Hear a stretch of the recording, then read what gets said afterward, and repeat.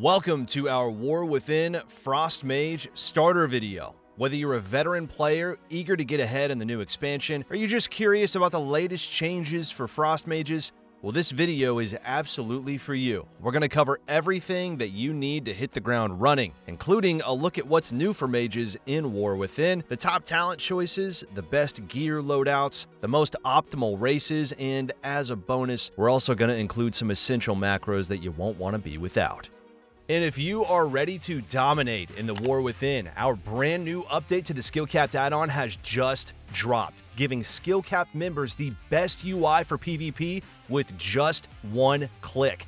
We've partnered with the world's best players to ensure the Skill Capped UI is ready for every class in the War Within, and to bring you exclusive guides that unlock the full potential of your class. From maximizing damage to perfecting crowd control and outsmarting opponents with the latest tech, we've got you covered.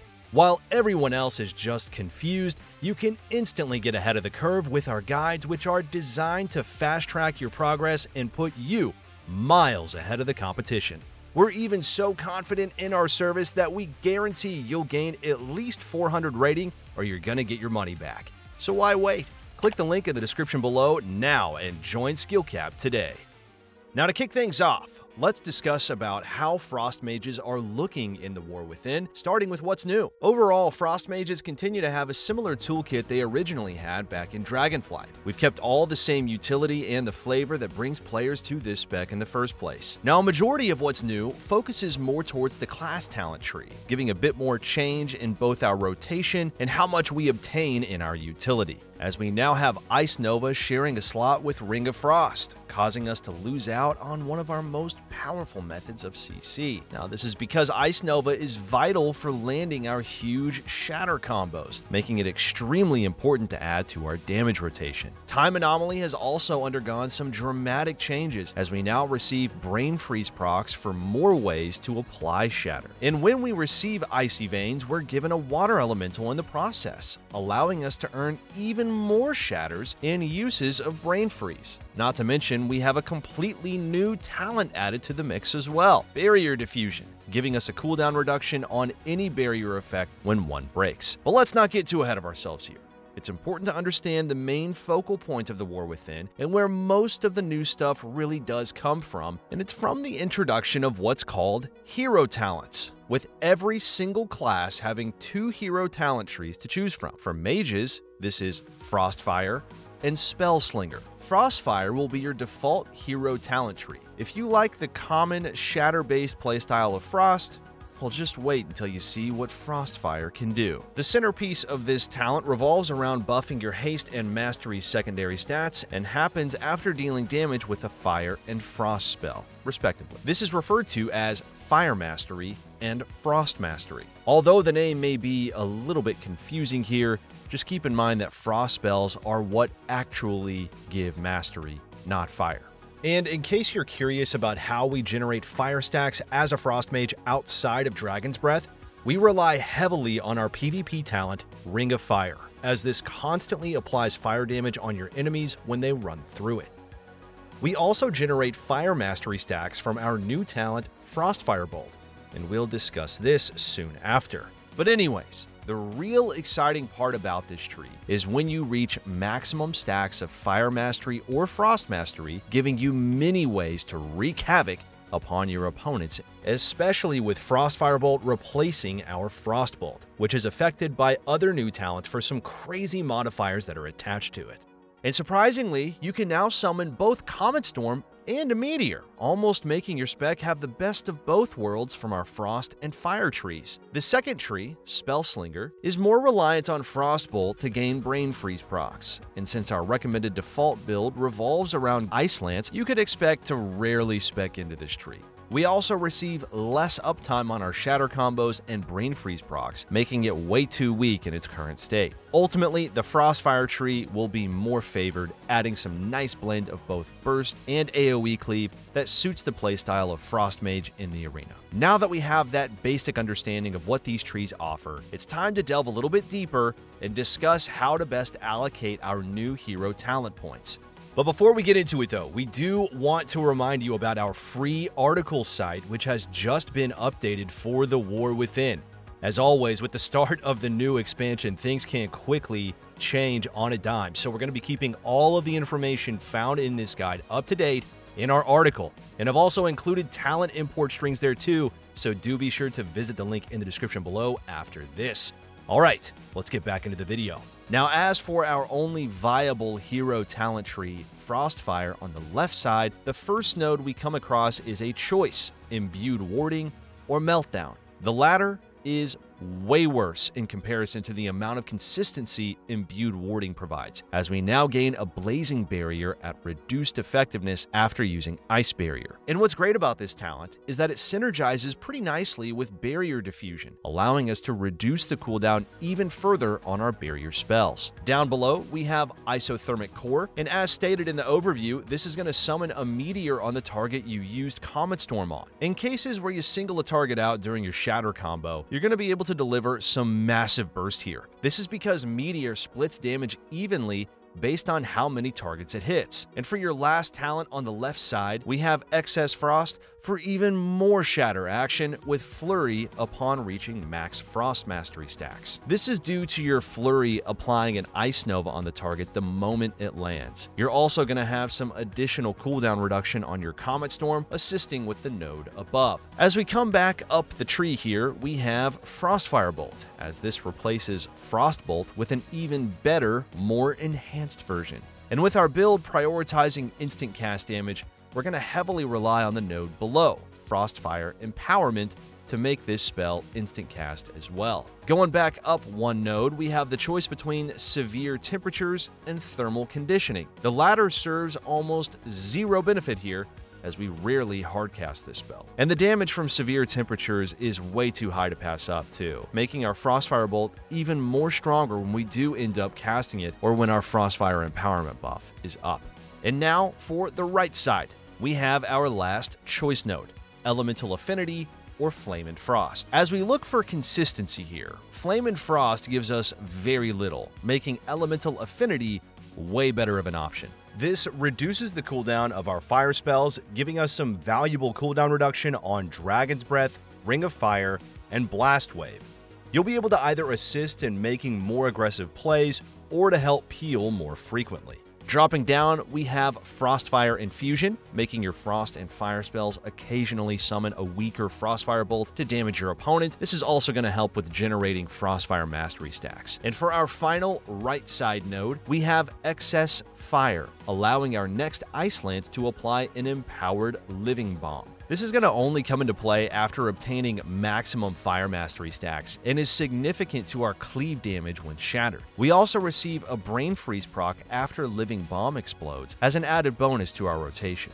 Finally, for our capstone node, we have Flash Freeze Burn, allowing us to further benefit from Frostfire Empowerment by giving us a proc after using Icy Veins. We'll also receive maximum stacks and full duration for both Fire Mastery and Frost Mastery for more uptime on our secondary stats. And remember, you can find exclusive tips in our brand new class courses at skillcap.com, where we're going to be releasing new guides every week throughout the War Within. SkillCap members can also unlock premium profiles ready for the War Within in the SkillCap add-on. So don't miss out. Use the link in the description to start gaining rating today.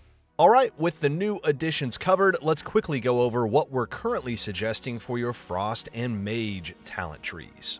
Now, as you can see, these remain mostly untouched from Dragonflight, with what's on both sides of the tree being the suggested default talents for Frostfire. Briefly touching on some of the highlights here, over on the Mage side of the tree, we have Alter Time as a most commonly used defensive to negate damage, and Master of Time to increase our uptime on Shimmer. Mass Barrier gives us more defensive utility for our teammates while making use of it ourselves. This also ties into our Barrier Diffusion talent, helping us reduce the cooldown of all our barrier cooldowns once one breaks. Shimmer is our main source of mobility, and with it allowing us to blink while casting, we can land CC at times where we wouldn't normally be able to. And Dragon's Breath for another method of initiating CC chains or to peel for yourself and allies. On the Frost side, some of the major highlights here are Permafrost Lances, which makes Frozen Orb more worthwhile to press for more Ice Lance damage.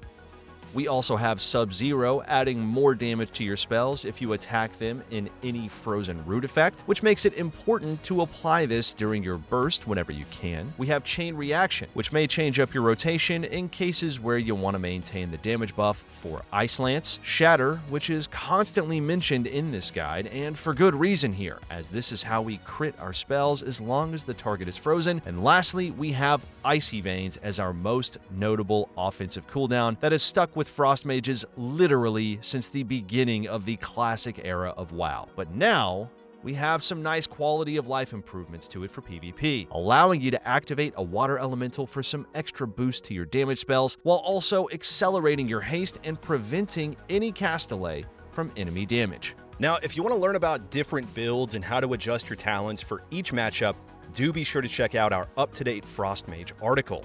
The final step in setting up our talent loadout is discussing PvP talents. Here we have two talents that are never really going to change: Ring of Fire and Concentrated Coolness. As for Concentrated Coolness, this grants us a buff to your Frozen Orb's damage and positioning, as you're going to be able to place it wherever you want. Ring of Fire, on the other hand, is a great quality of life improvement to your toolkit, as this benefits from elemental affinity for a shorter cooldown and enables us to generate Fire Mastery stacks way more efficiently. This spell is also convenient in cases where we get interrupted on Frost and want to keep the pressure rolling. We're then left with one extra slot, with those being based on the matchup at hand. Master Shepherd is your preferred grab here and is great for solo shuffle where dampening stacks really high.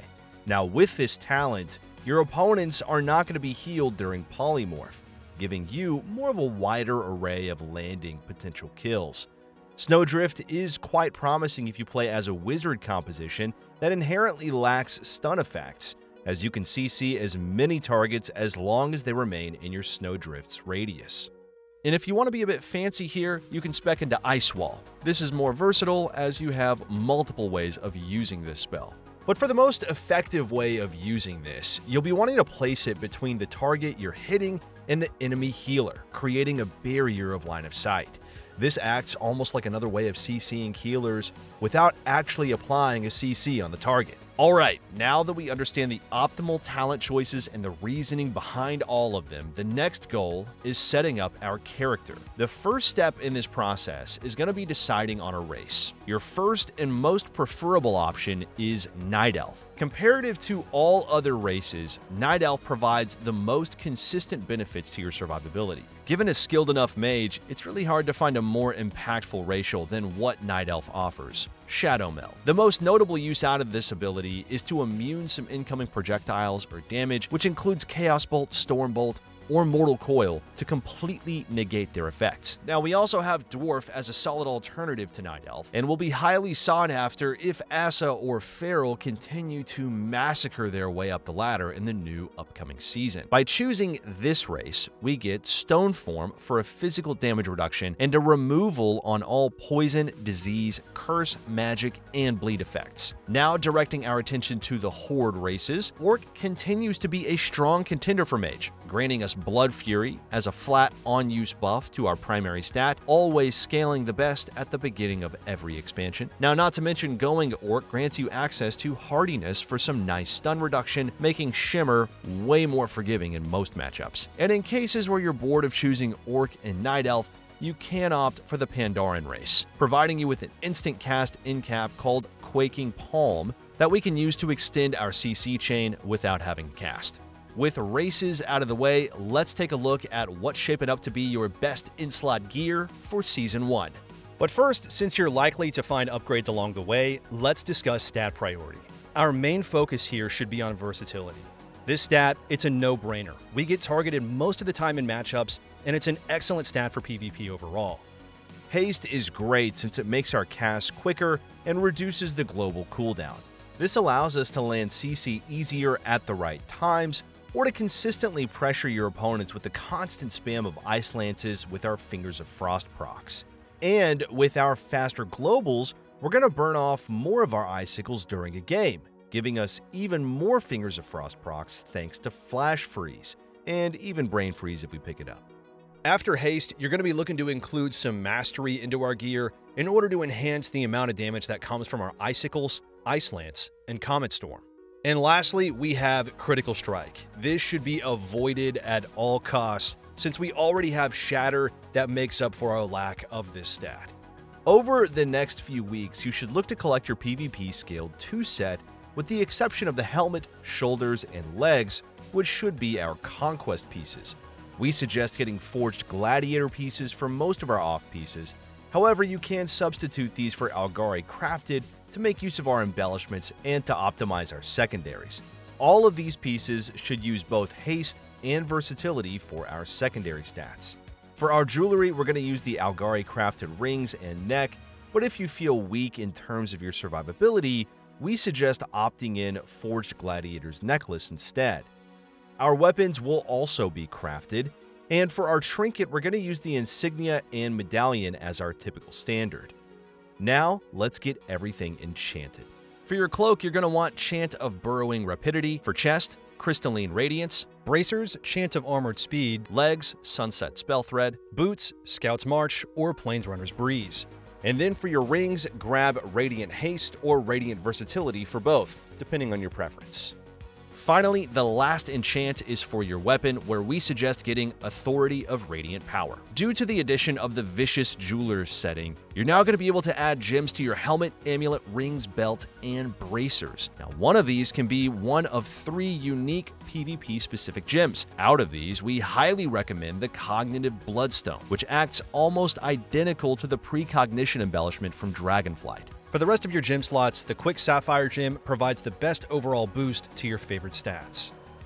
And for the best combination for embellishments, as it currently stands, you're going to want to use both Dark Moon Sigil Ascension on your weapon and Writhing Armor Banding on any of your off pieces. These embellishments are going to provide you with a nice boost to your secondary stats, which further assist you with your damage profile.